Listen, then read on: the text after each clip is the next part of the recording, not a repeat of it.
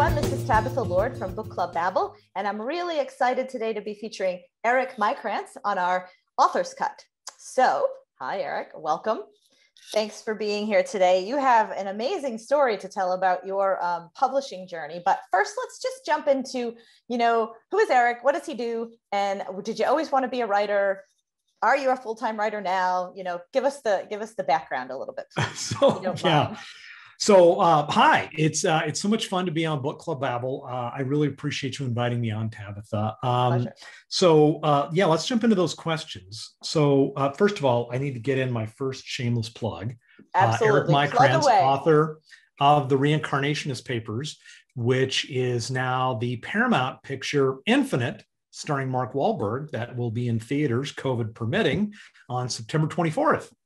So I'm very excited about that. Now, let me jump into a couple of your questions. So today I have sort of just started, less than a week, as being a full-time writer, but with training wheels. So for the last 20 years, I've worked in Silicon Valley at the Oracle Corporation. And I just took a 6-month leave of absence last week in order to finish the second book in the series and to do interviews like Book Club Babble with you and to support the movie launch that is in 5 months. And so I'm just sort of training as being a full-time writer right now. And I'm still sort of dialing down the RPMs from the stress of my normal day job, but I'm loving it so far. I have wanted to be a writer for a long time, and I've written on and off for a long time. This is the Reincarnationist Papers, my first novel, but it's got a long story that we'll get into in a minute. I've actually written 2 nonfiction books, and I used to write for the Denver Post. I used to be a correspondent when I lived in Europe. And all the way back to university, I actually studied Russian literature in university. So I cut my teeth on some of those, Russian giants. And so storytelling is just so cool. And I've wanted to do it for so long. And now Oracle has been really generous and has given me some time off to do it and to focus on it.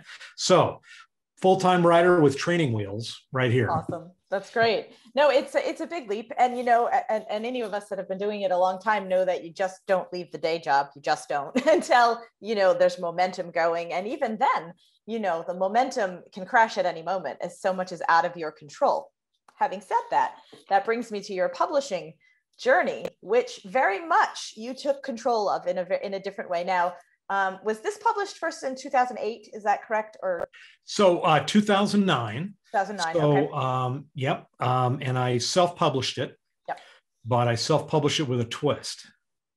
And that's what I want to hear about is your twist. So even back in 2009, self-publishing was a bit different than it is today. Today, there's all sorts of industry that's popped up around it on how you can, you need a cover artist, you need editors, you need help formatting. There's platforms, all kinds, you can put it up on Kindle Direct, you can publish it on Wattpad or Inkitt or any of these sites. So, it's a very different world than it was back when the pioneers of self-publishing were taking this leap.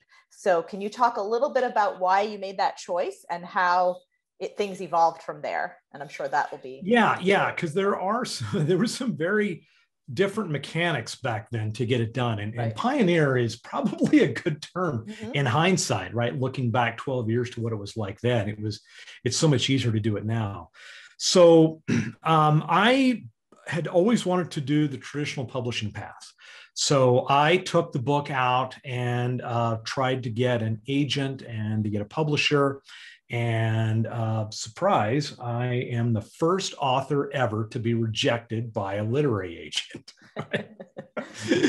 Not. We all are. Right? Everybody is. Yeah, I love you query, the fact you're going to be rejected. Yeah, exactly. I love the stories that even the James Pattersons tell about being rejected 30 times or something like that, right? Yep. It lets you know, hey, this is just what you're gonna. This is just par for the course. Absolutely. But here's the thing: I really kept hearing great things from the readers that would read the earlier versions of it. And they would say things like, oh, I totally see this as a movie. I can't wait to read more. Please give me more. So I knew that it was a good book that could find an audience. And so what I decided to do in 2009 is I decided to self-publish the book. And the mechanics behind self-publishing then, this is before KDP, probably even before CreateSpace, or right as CreateSpace was getting started, that Amazon bought and turned into KDP. I self-published it on a platform called Lightning Source, which is now part of Ingram Spark, and Ingram, the distribution channel. And it was painful to lay out, and I had to get my own cover art. And it was just really difficult to get it done. But Amazon would let you distribute it, which is actually key to my story, because they would let me do print versions and they would let me do an ebook version, and I did both. But I put a little twist on it that has made all of the difference in the world. And that twist. So that twist is actually sort of a combination of three things. Number one, I was, interested in going the traditional route. So I knew that I would be engaging an agent, and the agent would be taking 10, 15, 20%, depending upon the vehicle, right, of the revenue right off the top. So I was comfortable paying someone to help me get to a wider audience. And then number two was the feedback that I kept getting from readers, that readers loved it. They would share it with others. And I just needed a vehicle to get it out there. And then the third thing was I borrowed a lesson from my day job at Oracle. And one of the things that we do when we're developing software at Oracle is we solicit our customers and our end users for their advice or their help. And the term that we use for that is called crowdsourcing. Mm-hmm. And crowdsourcing is where you sort of define a goal, and then you open it up for other people to help you reach that goal. And then you take their feedback and you create a better product. Linux operating system is a great example of that. Wikipedia is another great example of crowdsourcing. We all contribute to Wikipedia. We all edit each other's work on Wikipedia. So the combination between pay for an agent, readers love it, and crowdsourcing, I put all of those three things together into a unique marketing pitch, which was a reward that I put on the first page of the book, the Lightning Source printed and digital book. And that reward was to any reader who read the book, loved the book, and would make an introduction to a New York publisher, a Hollywood producer, who would love the work and then see the work into wider release. And the reward was basically the agent's commission. So what I basically did is I crowdsourced all of my early readers into being an army of agents for me. And, they started to trickle in pretty quickly. I'd get, my brother's wife's cousin, works in the mailroom at Random House, or, my wife's sister's husband, is a stuntman for Paramount Pictures.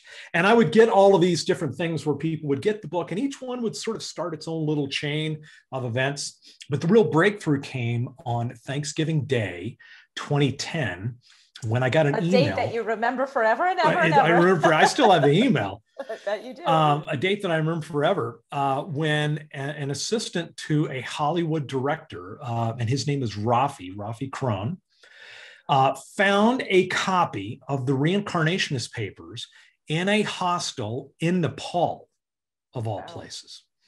And he picked it up, and I have no idea how it got there. He has no idea how it got there.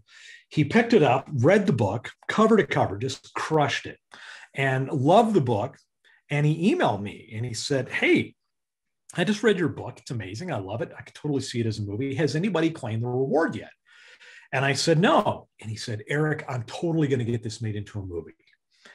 And I was over the moon for about 24 to 48 hours. And then I sort of came back down and I was like, well, this could have been a prank. This could have been a joke. This guy could be who knows, whatever. But he came back from Asia and he actually sent me a finder's agreement that was to the exact terms that I'd specified in the reward. And by the way, you can actually see the details on the reward at ericmaikranz.com. And there's a link to the reward page there. And then Rafi started to work on this and he just never gave up. We worked on a treatment together, which is sort of a synopsis of a book for movie production. We worked on a beat sheet together, which is like a rough outline of the 3 acts. And he took it out to several studios and he just never gave up, Tabitha. And it took him 7 years, but he eventually got it sold to a production company called Bellevue Productions. And that's headed up by John Zalzirny. And John gave me an option for the book, which is like the first money that I ever got from entertainment professionals for the Reincarnations papers. I was over the moon. And then John hired a screenwriter named Ian Shore, who wrote Infinite, the adaptation of the Reincarnations papers. And John and Rafi took out the Infinite script to all the studios in one day, and Paramount came back right after lunch and said, we want it. We love the idea. We don't want anybody else to be able to buy it. And Rafi just never quit. The old saying, Tabitha, that you can take a lot of no's, but you just need one yes. Just one yes for the prom date. Rafi was the one yes, right? Yes. Rafi was the champion who read the book and believed in it and just never gave up on it. No, and I think that speaks to this myth of overnight success, because what's going to look to a lot of people like it's his debut novel and look, it got made into a movie. Right. And you will say, yeah, however many years later, right?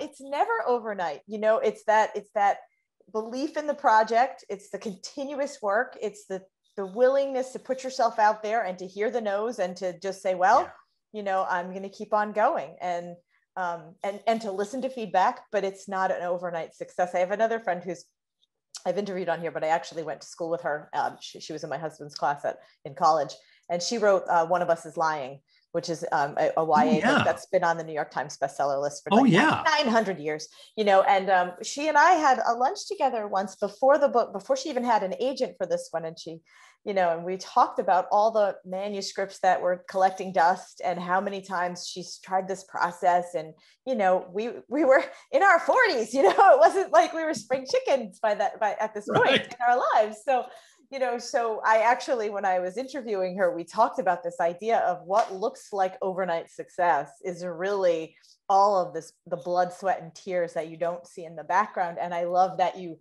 are saying this because people don't really understand what it takes to, sure, there's luck. Sure, there was right place, right time. And I'd say your serendipity was that moment. How did you push it to Nepal? Right?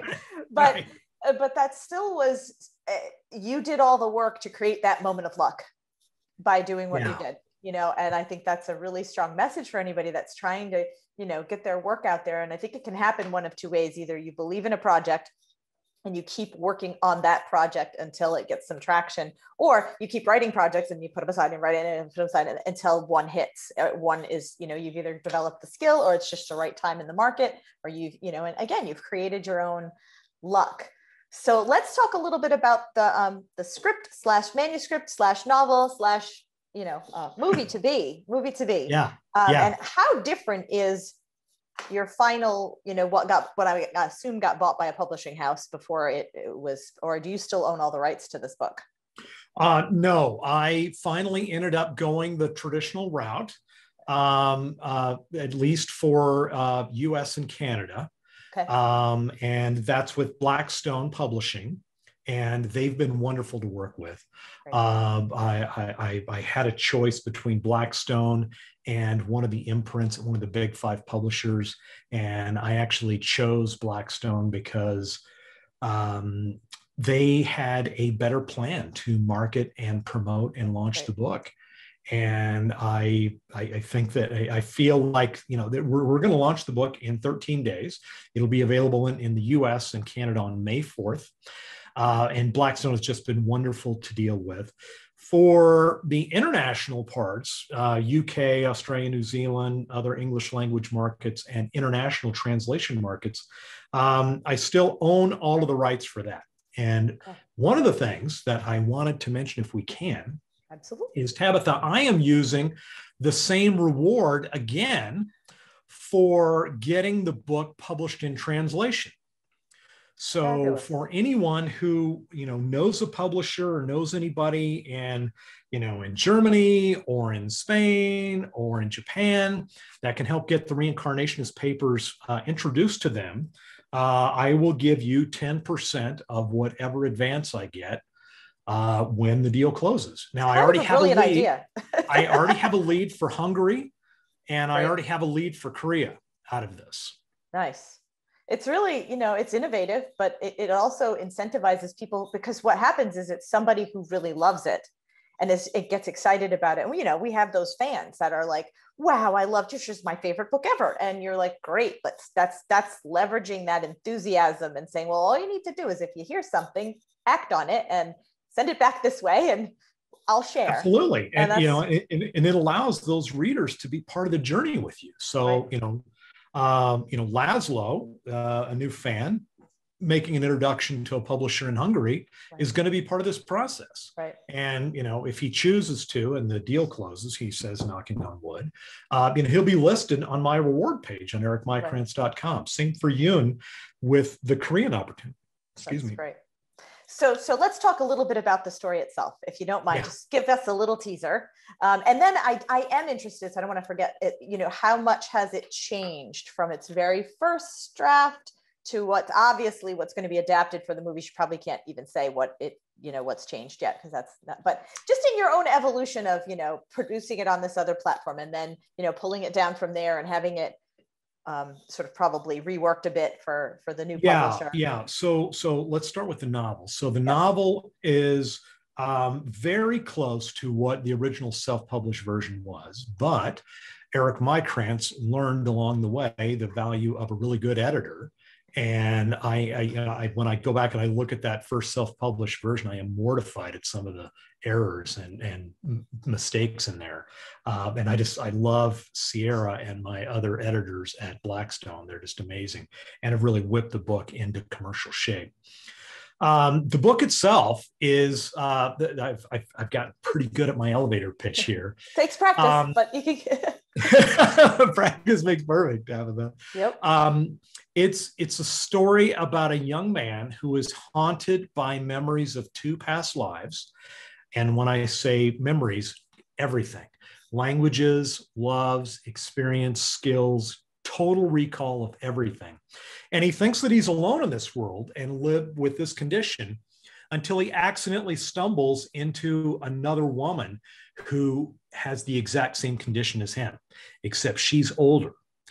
And she flips his world upside down by introducing him into a secret society of others who are just like them, except they're centuries old. And the secret society is called the Cognomina, and it's based in Switzerland. And these guys keep coming back over and over and amassing skills, languages, knowledge, wealth. And these guys have been secret drivers to history. Wow. So where did you come up with that idea? It's fabulous. So I'll answer that question, and I promise I'll get back to the other. Okay. This is more interesting question too. So I actually have, there's actually two really strong inspiration points that I moored this whole novel to. Number one is the idea, and Tabitha, we've all said this, right? Oh my God, if I only knew then when I was 20, what I know now, I would have done X, Y, or Z, or made better choices, made different choices, different investments. I would have bought, Amazon Apple stock at $5, right? Yeah. I would have bought Bitcoin at $1. Yes. So, but you know, the thing is, so I took this to its sort of next extreme, which is, what would it be like if you had the knowledge not of a 40-year-old or a 50-year-old, but of a 140-year-old, a 250-year-old Right. in a 20-year-old body? What would that character be like? What would those characters' experience be like? So that seemed like a bunch of interesting characters to me that I really wanted to write about. And then number two is, I actually have 3 memories that don't belong to me. And they predate, you know, my birth in the late 1960s. And, but they're as real as any other memory that I have. They're very short, and I can't explain them, but they're there. And so then I expanded that, and I said, what would happen if you remembered everything? Right. Right. What would that be like? And then the marriage of those 2 things was the idea, was the genesis for the book. It's a great concept. Super Yeah. fun. And it does lend itself to a very, very visual, potentially visual telling, you know, or scene by scene, you know, that's pretty cool. And I think that's what Hollywood liked about it, is that it offers it offers a wide cinematic range, because you can be in different time periods, because you'll go to historical flashbacks when a character learned some fact that's pertinent to the plot, or learned some skill that's going to advance them from Act 2 to Act 3. And it just gave them a very broad canvas to explore the idea of the book. Now, one of your questions was, how is the movie going to change from the book? The first question, my first answer to this is that I'm not exactly sure, because I have not seen a screening of the movie. And I did see a copy of Ian Shore's script very early on, but that's gone through a lot of revisions between when it was sold to Paramount in 2017 and when Antoine Fuqua started putting, director Antoine Fuqua started putting actors on camera in 2019. There are some things that do change, and it's gonna be understandable why they change, because the book itself is very introspective and very, we get into Evan Michael's head and exploring what that existence is like, being alone, being haunted by the memories of other people who lived before, and having those experiences, but not having any context for those, and then trying to get along in the world. That's very sort of in your head, which is perfect for a novel, but really difficult to do on the screen, right? Sure. But I think Ian Shore did a great job of capturing that, and capturing some of the challenges that come with living multiple lives. And where once you've lived enough lives and you've come back several times, you're going to have confidence that you're going to come back again. And as soon as you get that confidence that you're going to come back again, a lot of concern around risk and consequence in your own experience goes right out the window. Right. Because, that's a really interesting theme to play with. Exactly, right? And this is one of the things that I played with in the book, and this is one of the things that Ian captured in his script, at least the version that I read, is that, there are people who just are, well, hey, it's going to be, fast cars and cocaine and whatever I want to do on any given Wednesday. And others, right, it's like searching over and over for a truth that they, that's somehow eluding them spiritually, that they're not progressing toward some resolution. They just keep coming back over and over. So that, I think, is going to be in there, and there's probably going to be a lot of action.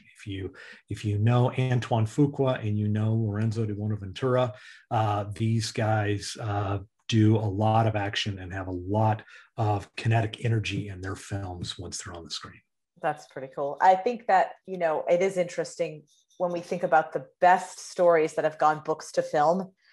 They're not exactly the same. They're truly created for the new medium, but they keep the essence, the spirit, the underlying, what I would say, the story versus just the plot action, because you can change that up in service to the story to meet the medium that you're, even when I had my books produced on audio, at a certain point, you have to let that voice actor interpret certain things, and you just have to sort of trust that you made a good choice in who that was, and made a good choice in your screenwriter, and let it go from there.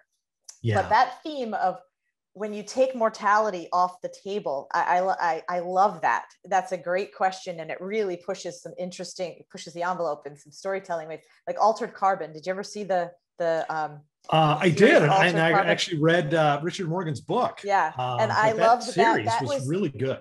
Phenomenal. And that was a premise, was what if you take mortality off the table? What happens to people and their morality? And it's just a really brilliant, exciting thing to play with. So yeah, I agree. Really and John Zalzirny he actually compared the reincarnationist papers to Altered Carbon when we first started talking about an option. And then the other thing that I'm really encouraged about, even though I haven't seen the movie yet, is Lorenzo de Bonaventura, the producer. He's produced the Transformer movies, the Red franchise. But people often forget that he was an executive at Warner Brothers and he was critical in bringing The Matrix to the big screen from the Wachowskis. And that was a really big, very different, very unorthodox movie it's a tremendous action movie, but the movie is philosophical in nature. Absolutely. The whole franchise is philosophical in nature.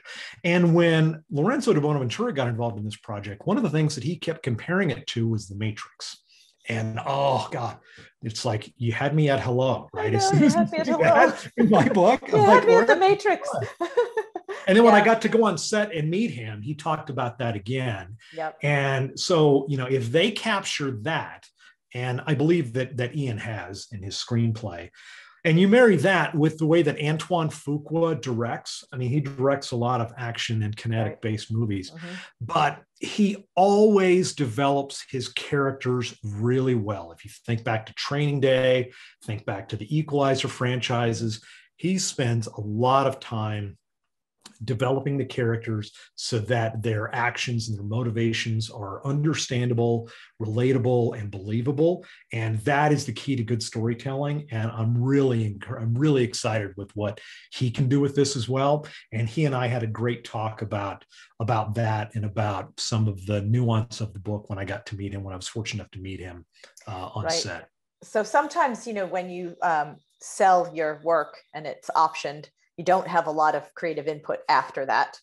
Sometimes you do. It depends. I think it just depends on the leverage that you have or whatever. Right. But so do you feel like that your conversations with him were productive? Did you have a lot of interaction? Did you get to go on set more than one time, or are you mostly I'll wait and see what comes out of that? So it was mostly I'll wait and see. I did get to go on set once, and I was there for 2 days. They shot it in the UK.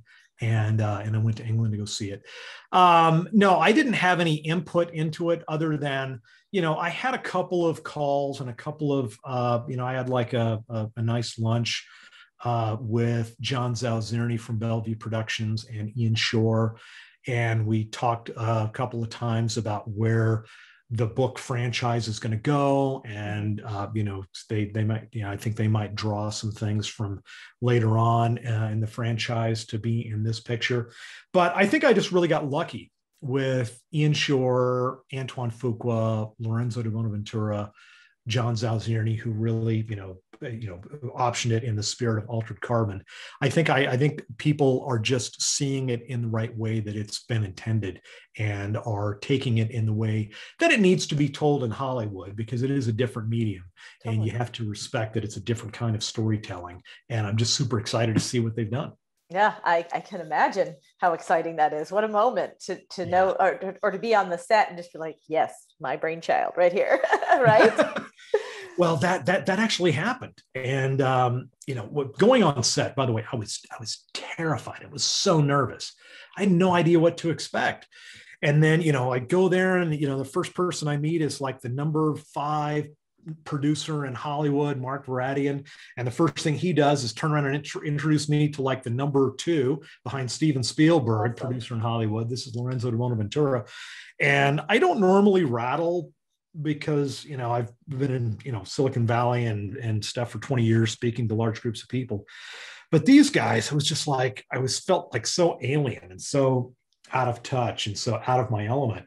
And these guys couldn't have been nicer. And, they walked me through how they're making the movie, how everything works. And it's basically American manufacturing at the end of the day. And it's a product that they manufacture and then ship all over the world. And then on the last day, Lorenzo de Bonaventura puts his arm around me when we're walking back up from the craft tent from, getting like a cup of coffee. And he says, "Hey, look around. This is all happening because of your idea, your book." And I was like, "Isn't that amazing?" I just fluttered away after that. Right? It's like the moment I can go now. It's exactly. That's amazing. Just everybody that I've met in Hollywood is just the nicest people. What a great experience. And that is congratulations. It is your story that somebody enjoyed enough and it spoke to them enough to produce it into film in such a big way. And B, your tenacity to get it done, to get to see this book, this story out there, that's an amazing thing. So before I let you go, just so you mentioned you're working on the sequel. I am. So that's your do you imagine it a series or is it a trilogy, a sequel? What do you The sequel is here in manuscript format. It's in draft number 6 right now. As it goes, indeed. Yeah, exactly. You know how that goes. It'll probably go through one more draft before I ship it out to beta readers. And it'll be the second book in the series. There's at least 3 books in the series. There's opportunity for more if I want to go there, but there's certainly 3 big books that are going to anchor it. And the second book, tentatively titled The Cognomena Chronicles right now, should be ready sometime 2022. So that's what I'm doing with my new full-time writer's gig for my leave of absence, right? Yes. In polishing that guy up. Good for you. That's amazing. It's so exciting. I'm really excited for you. I think and then if I could get back to one other point, you talked about the tenacity. Yeah, there's been a lot of tenacity. But I'm a believer in the old axiom.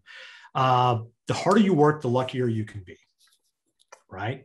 So if I hadn't self-published the book, it would have never been on Amazon. It would have never been purchased and taken to Nepal by who knows whom, right?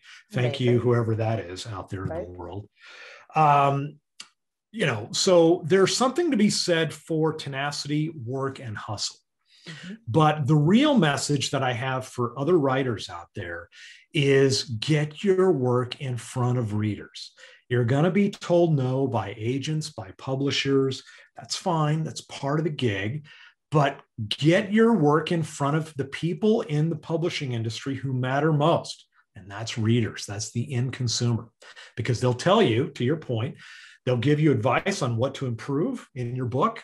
And you never know. You might be like me. You might be like Andy Weir or E.L. James, who really, had a lucky break off but with the help of their readers by taking the book word of mouth to other people.